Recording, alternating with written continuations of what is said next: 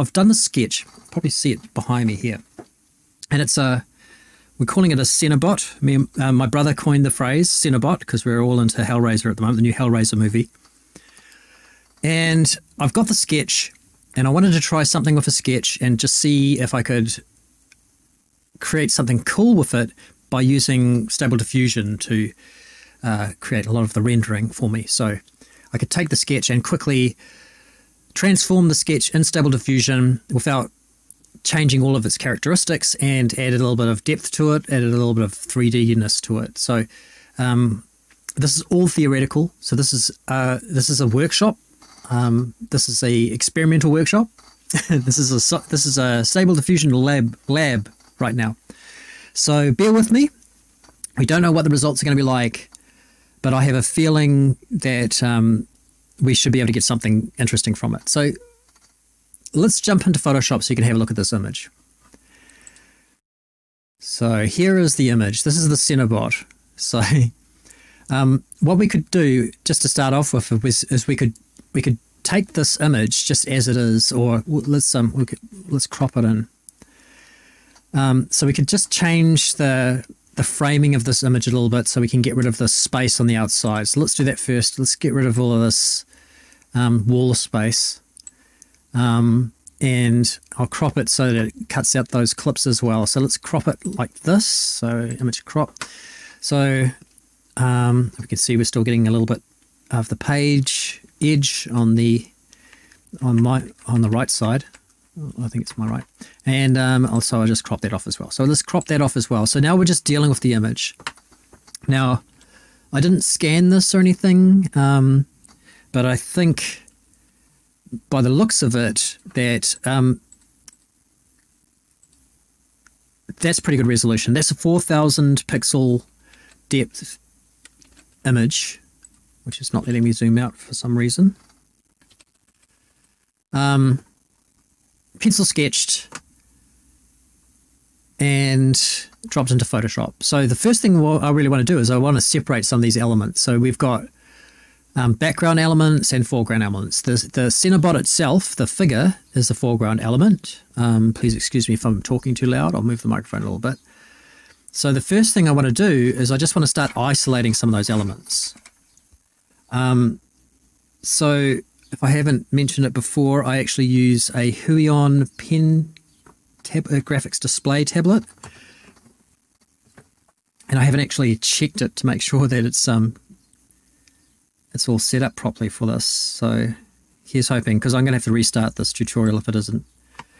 So basically what I should be able to do is just overpaint. So what I've done here is down at the bottom of your tool menu here, at the second to last icon at the bottom of this toolbar is your quick mask tool. So if you click on the quick mask tool, you can see on the right it's come up with a red color. And then if I select a pen tool and change the opacity to like 100%, then I can literally start painting this mask in. So that's what I'm going to do. I'm going to start painting the mask in, and I'm going to use, hopefully, let's just see if my pen is actually calibrated. Okay, my pen's calibrated. So you see when I draw with it, it creates this kind of red sort of overlay on top of my initial image. But then if I click out of the mask tool, I know I've gone over this before, but I like to go over things again and again because I'm a teacher. You can see that it's created this mask. So there is the mask there. And that's what we want to do. But what I want to do is I want to paint that sort of pinky color in all of the background, and that will separate the robot or the Cinebot from this background that I've got, because I would probably want to remove that background completely. The idea is cool, but the execution isn't that great. I'm way more interested in the foreground elements. So that's our first step. So if you're following along, that's what we're going to do first. So first, I'm going to increase the size of my brush. So I'm going to increase my size to quite a large size. So let's make it, let's make it 190 pixels. Now I can see that it's not a hard brush, so I want to change it so it's a hard brush. Okay, so there's no softening on the edges. And then I'm going to move this microphone just out. But I can zoom in so I can get a more accurate sort of representation of what I'm working with. And I can just sort of paint like a coloring book around the background. Now, obviously, I'm doing this in, you're probably screaming at me, hey, stay within the sides, because I'm painting over the line work. But there's a reason for that. So it'll all make sense in a second. This is just it's a quick trick, kind of, to speed up the process a little bit. Now, I haven't drawn the arms, so I'm assuming that it's going to be sort of a partially built robot when we're finished. But I'm not too concerned at this stage about whether I'm going over the edge, because we're going to do something in a second that will tidy up wherever I've painted over the lines. So we're basically just blocking out the background. And that's masking out the background. So we don't want any of this white to be anywhere except for on our character. So you can see I've kind of really basically blocked it out now. If you zoom out, you can sort of get a better sort of idea. So he's blocked out, but obviously if I try and separate him from the background now, I'm going to lose all the hoses that are sort of connecting him to whatever computer that he's plugged into. And everywhere where I've painted over the line, it's sort of going to cut away our foreground character. So to fix that, and this is actually where most of the work will be, is I select the eraser tool, and I'm going to select a hard brush again, but a much smaller brush. So let's go for 62. So that's quite big in the frames, and in the context of this 72 pixel image. But it's small enough that I can now go over and just erase wherever it's gone over in a much more accurate way than when I was painting the quick mask in the first place. So that's what we're doing. That's what I'm doing right now. It's just I'm erasing. I'm using the eraser tool, and I'm just removing anywhere where I've gone over the artwork where I don't want it to be separated from the background. Oh, sorry, where I don't want it to be sort of left in the background. That's probably a better way to put it. So here we go. So let's just paint out these parts. And I could probably be a little bit casual about this and not too precious. I mean, this is just a lesson. This is not a commercial project or anything. This is just for my own amusement. This is literally just the doodle pad, the image on the doodle pad next to my computer that I sketch onto while I'm editing, while I'm waiting for things to render, while I'm waiting for proxies. And not even that. I literally do a few little strokes, and then I forget about it, and then I go off and watch a watch a Netflix show or something like that, while I'm waiting for the computer to catch up.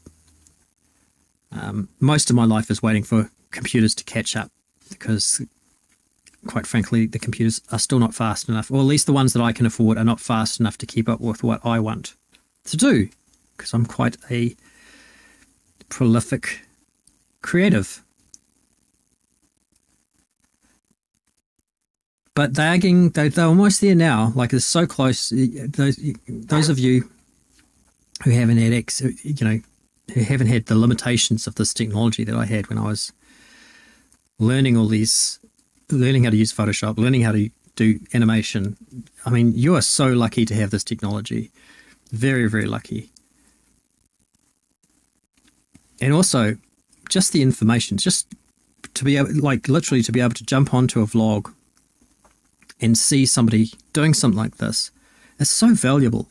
It's such a valuable tool. And I think essentially, I'm not, my channel isn't monetized anymore. They took me off the YouTube partner program, so I don't make money off these videos anymore. So my primary focus now is education. Like when I do these videos, they're not for me. They're not to promote my business, because I don't need to promote my business. And it would be faster for me to learn without live streaming, and it's a lot less stressful for me. But it could be very useful to you if you haven't played with these techniques, have you thought things through. And also, this is an experiment. So, I mean, with new technology. So it's highly likely that there aren't a lot of people that are trying this. So this is it feels kind of groundbreaking.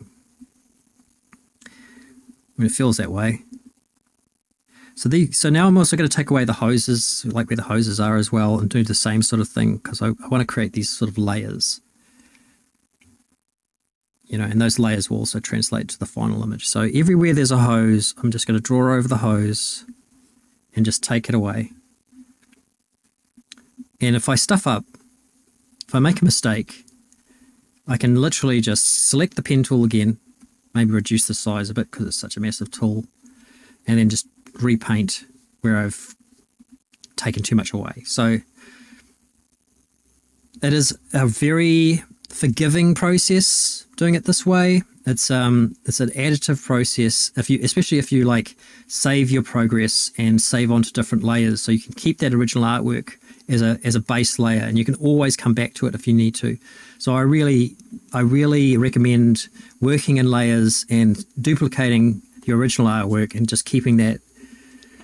You can always go back to it if it's there as a base layer somewhere. And it's also nice if you can sort of bring it up and you can see your progress and where it's sort of come from when you initially sort of started. Sorry, sort of really not doing the best job here with these, especially with these hoses. I'm having a bad back day. So if you don't know already, I suffer from fibromyalgia, which is a chronic pain condition. So, and ironically, I'm a computer operator, professional computer operator. Especially at the moment, I'm 100% just purely a editor now. I'm not really trying to take on any other work aside from editing. I have one animation I'm working on for a client, but everything else is editing.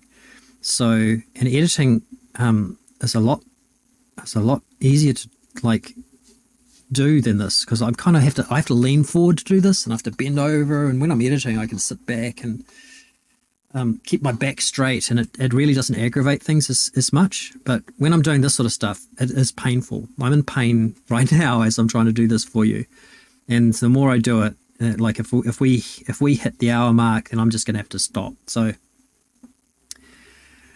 that does affect your ability to draw, to digitally draw, to paint, to do anything.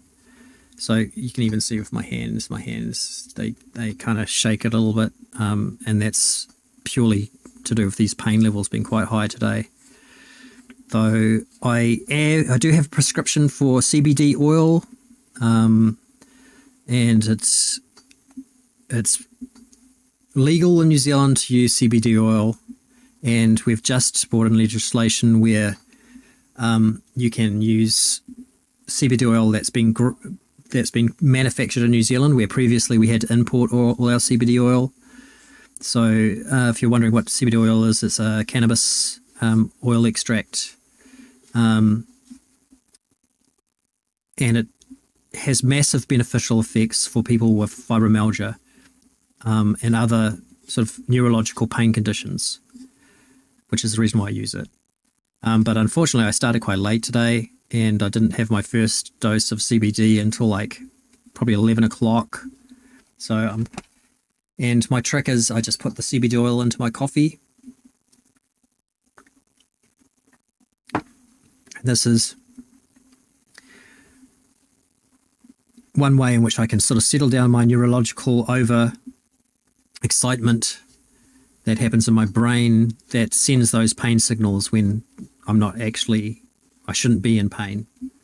I have no acute injuries, so there's no physical justification for the kind of pain that I am struggling with.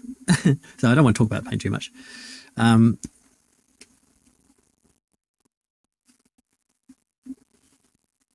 What I really want to do is just finish this so I can get on to the next process, but I guess I'm just bringing it up because it's making this process a little bit slower than it should be. And I want to sort of pre-warn you that I might finish this video and go into a second part if this video ends up going too long, just for the sake of keeping my back from becoming so bad that I am stuck in bed for a few days, which I don't really want. Not to do a video, an instructional video, not for this purpose. I mean, there's not really a lot of good reasons why you'd want to push yourself to the point where you're sick. Okay, so let's have a look now and see how we're doing, because like I say, I just really don't want to spend too much time on this process. So I think I've got one more hose here that I could tidy up. So let's do this. Let's just take this hose out. And that has separated the foreground using the quick mask tool. Now, at the moment, it just looks like red. So you're probably wondering, well, okay, why do you even do that? Why'd you do that, Sam? Why'd you do that? So now if I click on the quick mask, which for some reason it's let me do. You can see I have a perfect selection of the character, and the background is not selected. I think that's right. So if I just go Control C, you can find out pretty quickly, and go Control V for paste, and I delete, or if I just hide the background, you can see now that it's transparent at the back, and the only thing that's left is the actual robot character. So that's pretty cool. But there is another step that I really want to do for this before I drop it into Stable Diffusion and see what Stable Diffusion does to sort of like make this, you know, dial it up to 11, like use the artificial intelligence to make it more interesting. Sorry, that's my stomach. That's the other problem. We're heading pretty intimately fast, so we're heading to that point where I really need to get some food, but let's not worry about that. Now that I've done that, what I can do is, see, I've got my original artwork right here, but we're just going to hide that. It's locked, so don't have to worry about it. We're going to be working on this layer and other layers that go on top of this. So the first thing I'm going to do is I'm going to bring that selection up again. So I just go load selection and select the layer transparency. So you can't see this. I know you can't see this, but there's a little window here that says channel layer 1 transparency. So I go OK, and it's brought up that same selection again. And then I'm just going to create another layer over the top of that layer.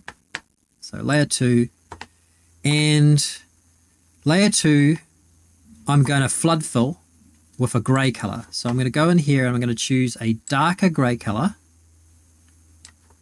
Okay. And I'm literally going to flood fill using the paint bucket tool here. So on your left, underneath the eraser tool, is this little tool here called the paint bucket tool. And that's what I've used to flood fill this. Now, obviously you can't see the artwork anymore, but if you go into your layers menu here on your right, you can actually hold on to it by right-clicking on your mouse and pulling the layer above layer 2. And that brings the artwork above the grey colour. Now, of course, now you can't see the grey colour, so, but all is not lost. So if I deselect the selection right now, we don't need the selection up, and change the type of layer to a, from normal to like a screen layer. Actually, there's a few, you've actually got a few different options here. So you can see normal, that's normal. So then dissolve, this is multiply, so that keeps the artwork, but there's quite a lot of the gray. So I could actually just sort of play around here and decide which is going to be the right sort of mode that I want this top layer to be in.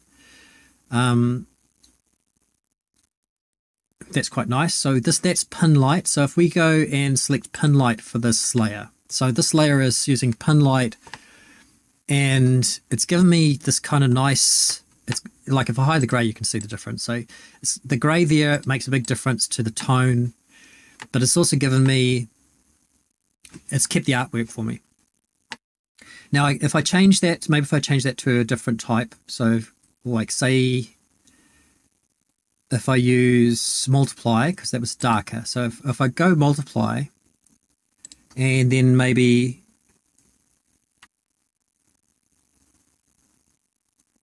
duplicate the gray. So let's duplicate the gray. So I can go into our layer menus and just duplicate the layer. So that's what I'm going to do now. And I'm going to call this Relief 1. Relief 01. So Relief 01, I'm going to pull that up above our other layer. And I'm also going to duplicate layer 1, which is our line work. So I'm going to duplicate that as well. And I'm going to call that pin light. At the moment it's set to multiply. And bring that up to the top. So that's still set to multiply. So you could see when I dragged it up, it did the same thing. It's bringing in that line work. And so if I hide relief, hide them both, you can see that those other layers are still there. Now what I might do is I'm just going to duplicate layer 1 again. So I've got a copy, because I'm going to try. This is all experimental, by the way. This is a big experiment. So what I'm going to do is I'm going to duplicate layer 1, and I'm going to call that line work. And I'm going to drop that down above the background and hide it. I just want to know that it's there, so I can come back to that if I need it. Now if we go to layer 1 and layer 2, which is the first layers that we created, I'm going to go to layer 1 and I'm going to go Control E to merge it with that bottom layer. So now this is a normal layer, but it has the line work, and the line work is embedded into it. So now if we bring up the other top layer and change pin light, change that multiply to pin light, you can see it's bringing up that kind of lighter tone. Again, this is all experimental. You might have, you might be more a fail Photoshop and come up with faster ways to do this. I'm literally thinking as I go here. So what I can do, now that I've done that, if I go Control E on the top layer of pin light onto relief, it has created a separate layer called relief that's on top of the first layer. So the first layer, let's call this first layer base. So the first layer is base layer. Underneath the base layer, hidden is line work, and underneath that is the original artwork, which is called background, but we can actually we can change the name of that. So we'll just call it original. We'll just say OG artwork.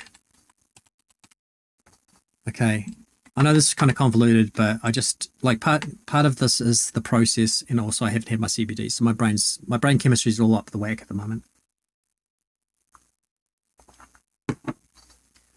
Okay, so now what I want to do is I kind of want to trick the AI. Look, see, now that I've got the original artwork up, you can see that how it kind of works there with the background, like it creates another background for us. So this is another thing we can do, because we're just trying to create depth with something that's a 2D, you know, a 2D object. So what we can do is actually duplicate the OG artwork. So let's duplicate the OG artwork. We're going to create a background from it. Okay, and I'm going to drag that up and hide the OG artwork, the actual original. So this is our copy of OG artwork. I'm going to create another layer of the top of that. So call it new layer. Okay, and I'm going to flood fill that with a dark, even darker grey. And then I'm going to drag that underneath our OG artwork layer. Now OG artwork, I'm going to change that to multiply. And as you can see, now we've got dark line work, and we can merge that to the layer underneath. So let's merge it. So that's going to be our placement background. We can hide that if we need to, but it's just nice to see it there and see the sort of layers of depth that we're creating. So if I hide this other pin layer, you can see the base layer underneath. So let's show us the pin layer now. All right, so everything else now is about removing the things that I want to be closer to the viewer, or to the camera, or however you think of it, or further away. And I can keep on doing this in incremental layers. Excuse me, in incremental layers. So let's start with this this relief. Again, I hate to destroy things, and I'd like to be able to come back on this and do it properly rather than do it as a live stream. So I'm going to duplicate the relief copy. Let's call it relief copy, and just hide it, and maybe just lock it. All right, so that's locked. We don't have to. You can put it out of our minds. It's not going to get ruined.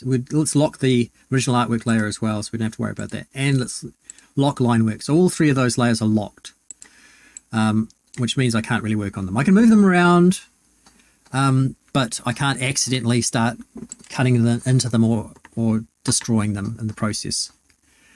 So now we've got this sort of this layer, and I want to isolate the piping from the character. So what I'm going to do is, again, I'm going to create another copy of relief. So let's duplicate relief again.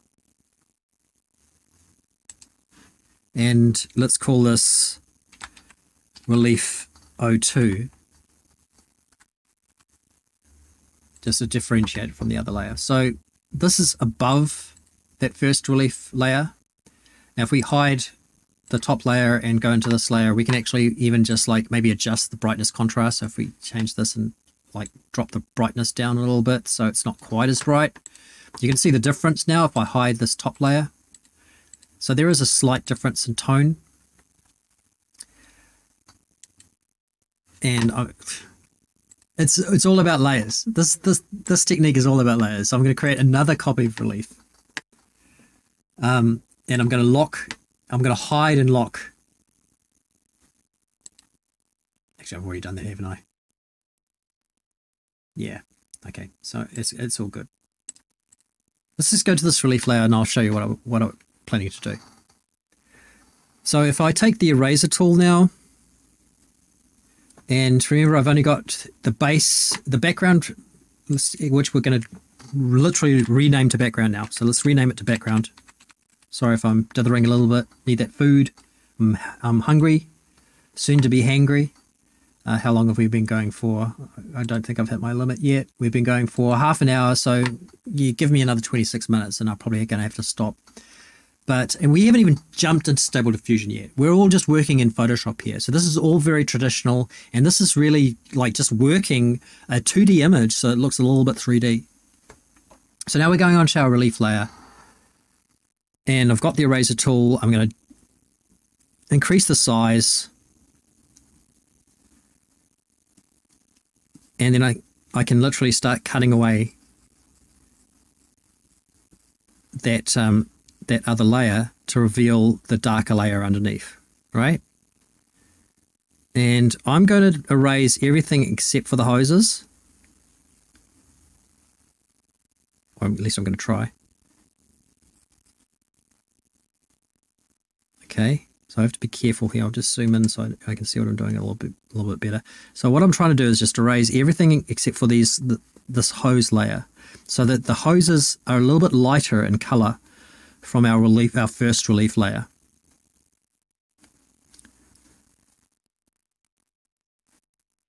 And you can see it's working. We can sort of try and do the same thing with this piping that he has on his rib cage. So yeah, that's doing it for me. Oops. Control Z. Don't want to get rid of that pipe.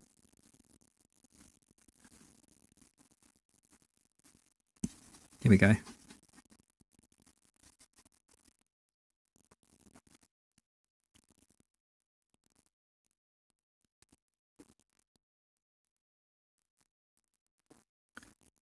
Oops, did it again.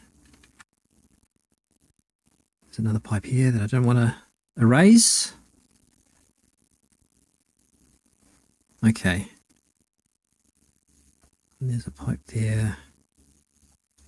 Again, I'm probably fussing around way too much, given that I'm going to drop this eventually into Stable Diffusion. But I think it just gives you an idea of like what you can do with a 2D image.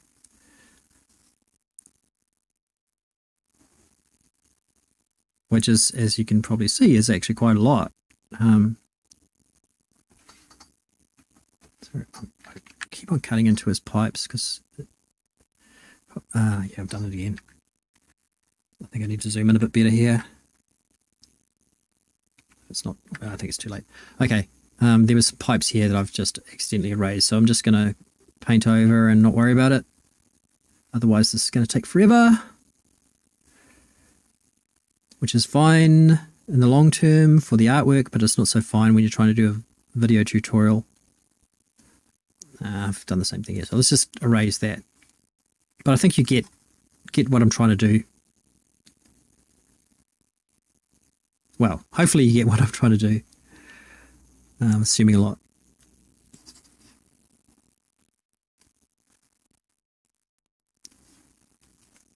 So it's just creating these little highlight elements.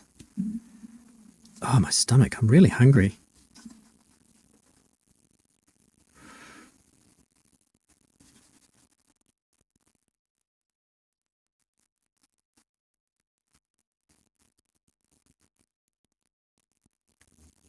And let's reduce the size here as well, so we can get in there for a little bit more detail.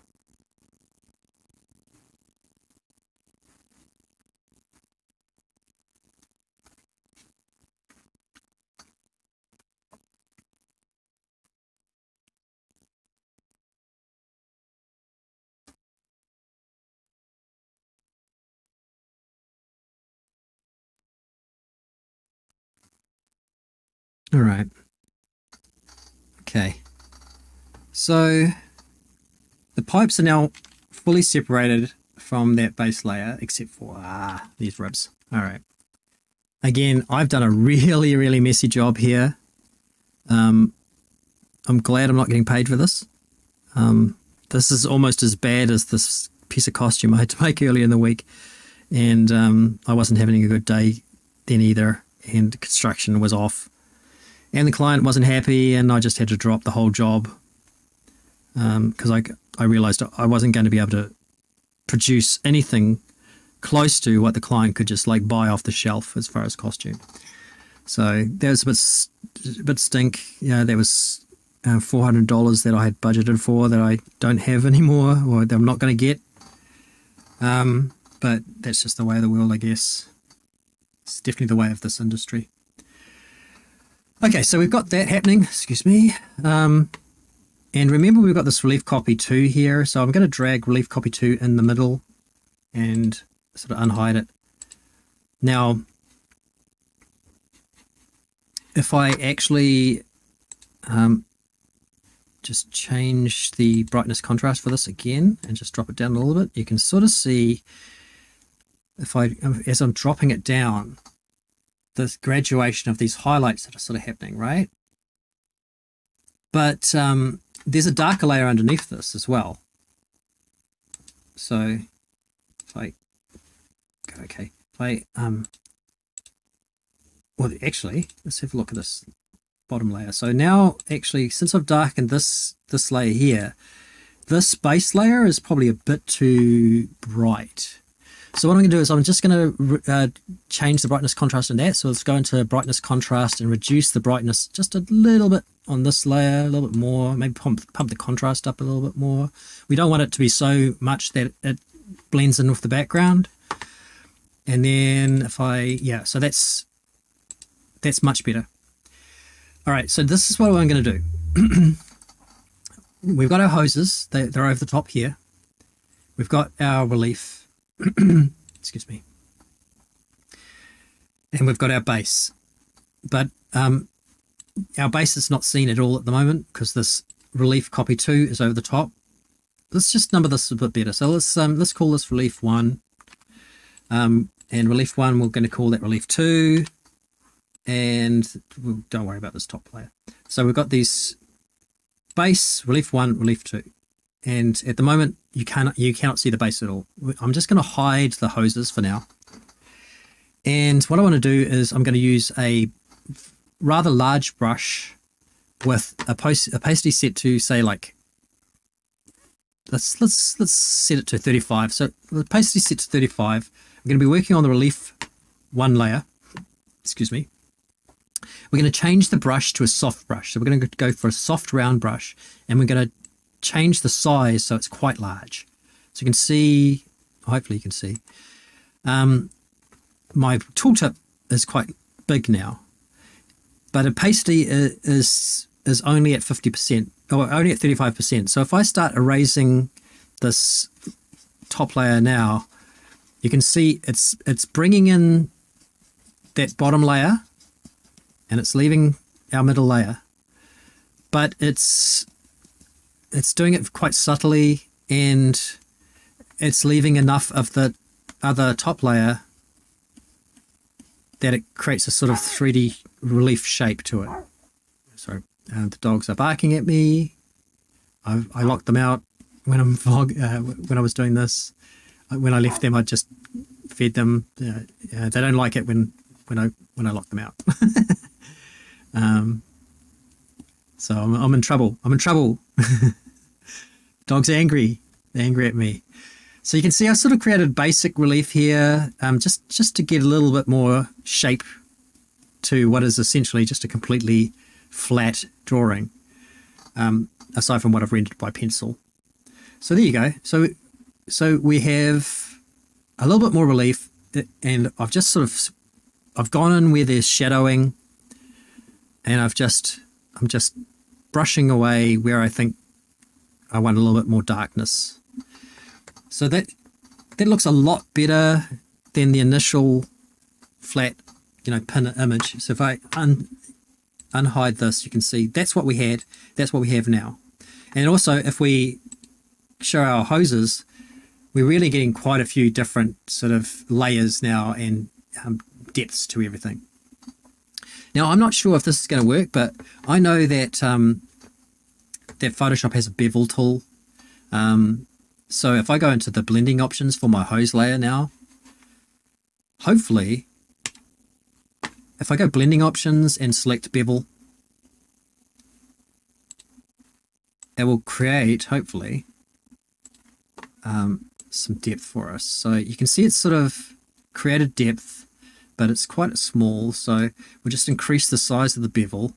So you can see there the depth, and you can see it's a bit hard. So there's a soften option. So you change the soften option, and you can just kind of like soften that contouring of the bevel, and that gives those hoses that kind of 3D look, and a bit of shape to them. So if I can drop the depth down now a little bit, so it's not quite as aggressive, and then it kind of fits a little better. So that's a real quick trick. It's working with the alpha channels, so everything that I've sort of left, and it's creating this bevel, and it looks good. That, just as a quick trick, that actually looks pretty good. I mean, so this is another thing that we can do. We've done all this. Then we can actually unhide this other relief layer and drop this down over the top of relief 1. So let's call this, actually I'm going to change the name of relief 2 to hoses, because we know it's a completely separate layer. And relief, the top layer was already called relief 2, so that's perfect. And this layer I'm going to change, well, I'll just change the opacity here. So if I change the opacity here, you can sort of see I can make all that graduation a little bit more subtle. So this is another reason why it pays to keep copies of your layers. So if I completely unhide it, you can see the sort of difference. So that's unhid, and that's with it there, but I've just sort of changed its opacity, so it's not affecting the image so much. Okay, so I mean that's pretty good. It's a pretty good starting point for I think, to give Stable Diffusion something to work with. Now, obviously, this is all black and white, so the only problem that I think I'm going to have is that when I drop this into Stable Diffusion, it's not going to give me very much color. But I mean, I could change that. Like, say if I just change that base layer. So if I go into the base layer now, and even the background, like, you could probably go into like blending options at this point. So if I go into blending options, there's a color overlay tool. So I could go into color overlay and change the opacity for the overlay and change the color. So I'm going to choose it like a blue color, like a robot blue, and let's make the blend mode, should I say, let's change that to multiply. All right, so you can see now this layer is kind of got a little blue tone to it, and that's just by adding a color overlay in the blending options. So I'm going to do the same thing with the background layer. I'm going to go in here, go blending options. So what I do is I left click on the background in the layers menu here, and that will bring up the layer style.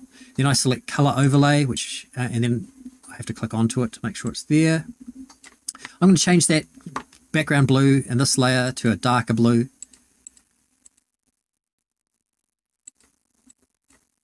So that's a much darker blue color, and I might just bring the level up a little bit. Okay, so this sort of added a little bit of subtle coloring to my image. Then if I go to my relief layer and unhide that, you can see that the relief layer still has a little bit of the warm tones from that other layer. And then if I unselect the hoses, it also has a little bit more brown to it. But there's enough color here that hopefully it should sort of like treat that like it's some form of metal. So, I mean, we might as well give it a shot. Maybe we can let's add another layer of the top here as well. So we can create a new layer of the top. Just because it's all about layers. It's all about layers, baby. And we're going to choose a red color and jump a little bit closer to these eyes. So let's jump into these, let's grab these eyes, grab the pen tool, make sure I've got layer 1 selected. I'm going to change the layer name. Might as well make sure the name's right. Change the layer name to eyes. And I'm just literally going to paint this red color over the top. Right, like this. And I'm not going to care too much about like the quality, because I'm also going to drop the opacity down. So it's kind of like that. And I could actually, if I wanted to, I could actually put a bevel on that as well to give it a little bit more depth. So I go blending options, bevel, which is set to the same sort of layers as before, and that's created a little bit of relief for me as well. So there you go. So we've got a real quick, still 2D, but there's a little bit more relief and a lot more layers to it to create depth. So I'm going to save that, because saving is always good. We'll save it as Cenobot. That's what we're calling it. Me and my brother David, we've coined the phrase Cenobot TM trademark. So if any of you guys are using Cenobot, I'm going to sue your asses. No, just kidding. And I'm going to flatten the whole lot. So I'm going to go into the layer image. I'm going to flatten image and save off this as a copy. Save it off as a JPEG. All right, because the software Stable Diffusion does not work at all with PSD files. And it also doesn't like anything over 2 megabytes. So I'm going to make sure I'm going to just drop the quality for this JPEG to 11, which has given me a 1.9 megabyte in file size. So I've done that. So now I have a nice flat JPEG image. So we might as well jump into Stable Diffusion and just see if my experiment's going to make a difference at all. So let's do that. Let's jump into Stable Diffusion. So we're in Stable Diffusion now. I use the automatic 111 version of Stable Diffusion. I'm in the image to image. So when you first start it up, it's text to image. So I've got the image to image tag here selected. Now we're going to drop our Cenobot in here. So here we go.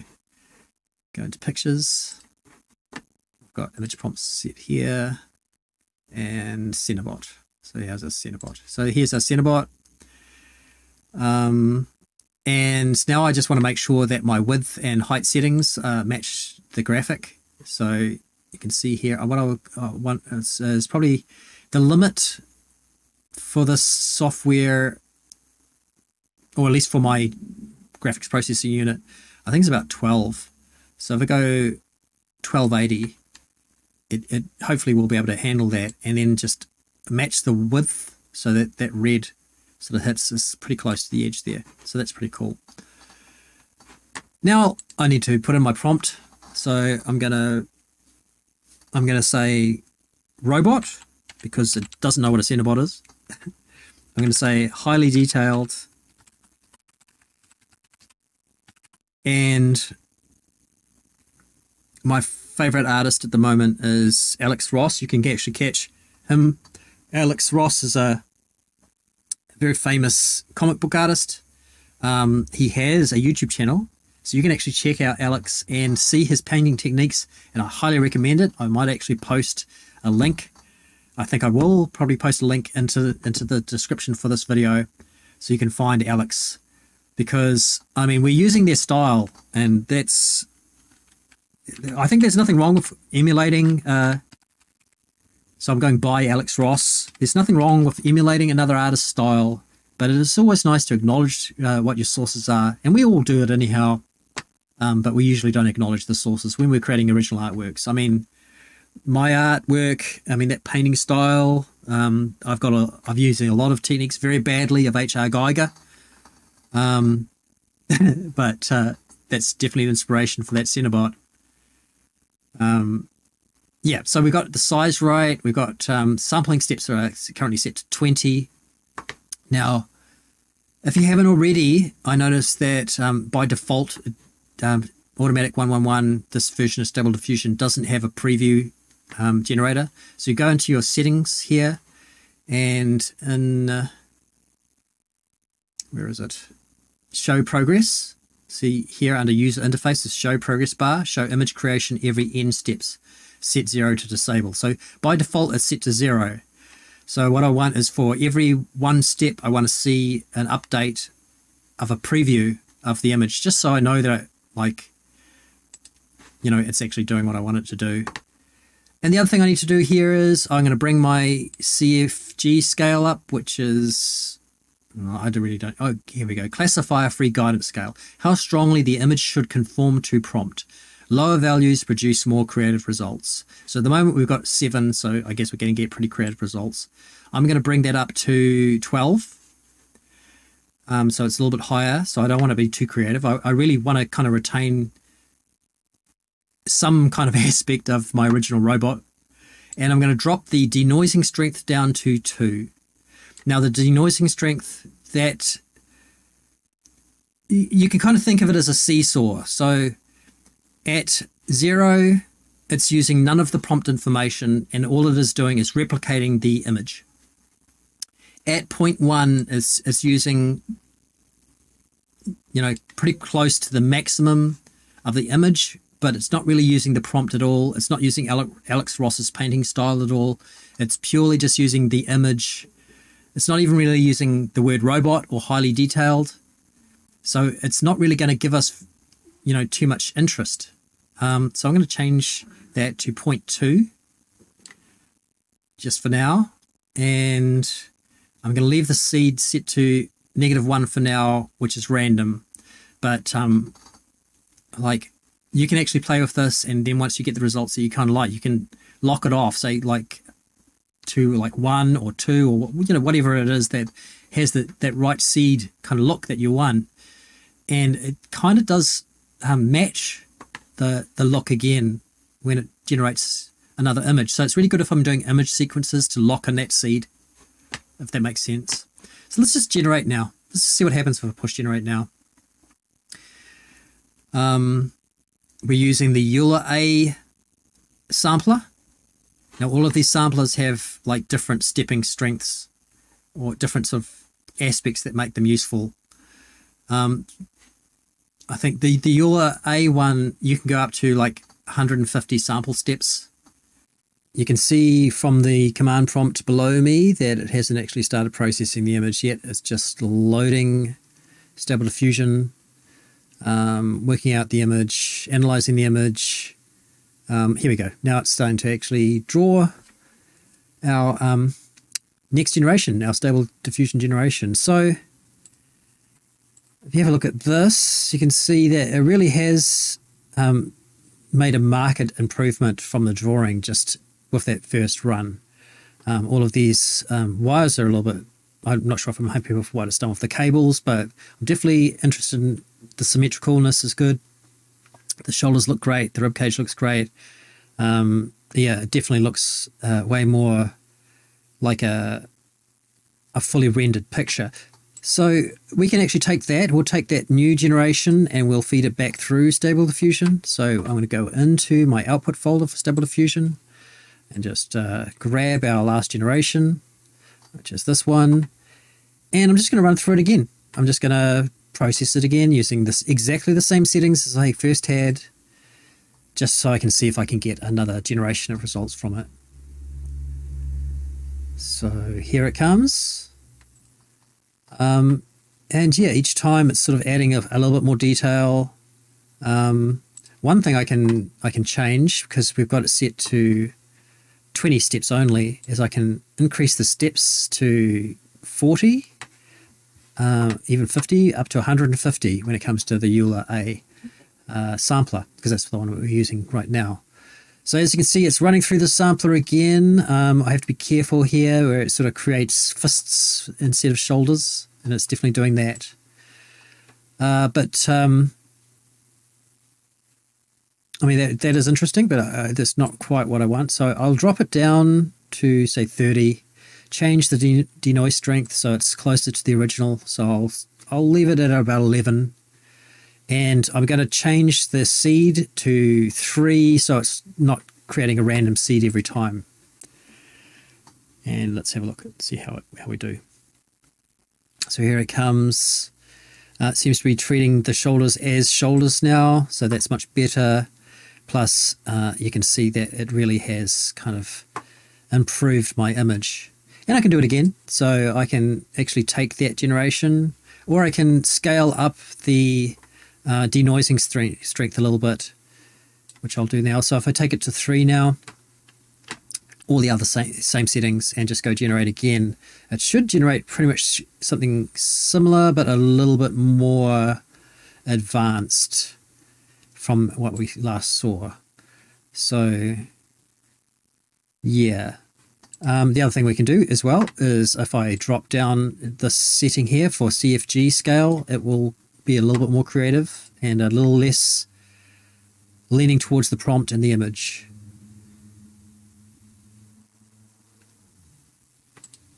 So there you go again. So you can see it really is evolving the image, and it's sort of taken these kind of very flat planes for the arm and given it some 3D depth, which is exactly what we wanted.